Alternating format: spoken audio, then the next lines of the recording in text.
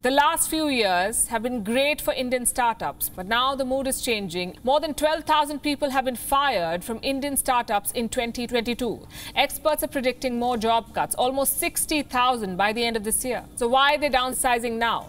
Because there are no funds. And there are two big reasons for that. Number one, the poor economic outlook.